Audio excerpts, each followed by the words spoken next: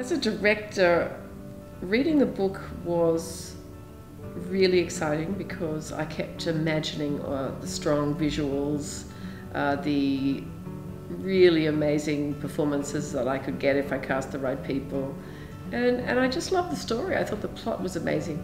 But I was also drawn to the rich imagery that was possible. You know, the contrast between the dry, dusty plains and the sumptuous, rich material and fabric, and just the comic concept of having these women strutting around in 1950s haute couture in this Dust Bowl town. It just hooked me straight away.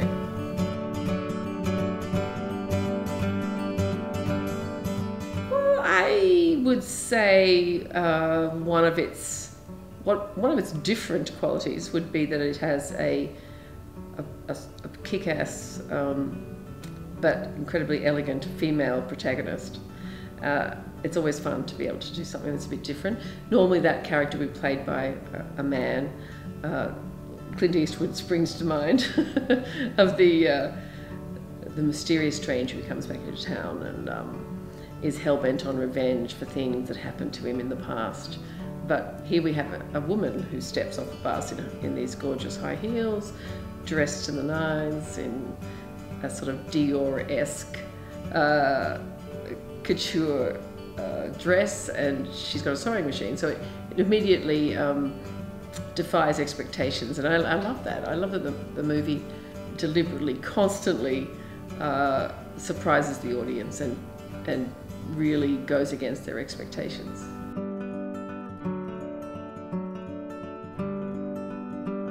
We were trying to think of a very strong visual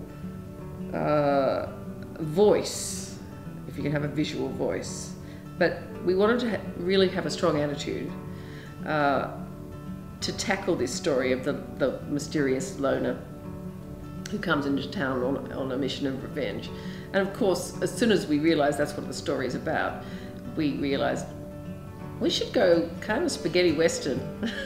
and I definitely stress the spaghetti western because the Sergio Leone movies that we watched together and thought about the imagery from, they weren't standard western. We weren't going naturalistic. We knew we wanted the movie to have a fable quality, and so we went to the idea of the European western, which was in itself a little bit self-conscious. So it's not naturalistic, it's way more heightened. Because we had a very tight budget and we had specific needs that we just didn't have the money to actually have, like, to build something, we did actually use visual effects to either change the landscape in the background to make it match to the landscape we had created, or to add silos.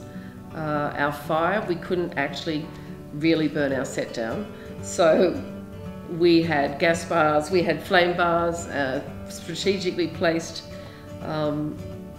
real fire, but controlled. Yeah. And then we had visual effects fill in the rest. So you may not think there's many visual effects in the Dressmaker, but there was actually quite a few. The mice that crawl all over Liam Hemsworth, there were 100 real mice and the rest were digital. Because I wanted like 1,000 mice.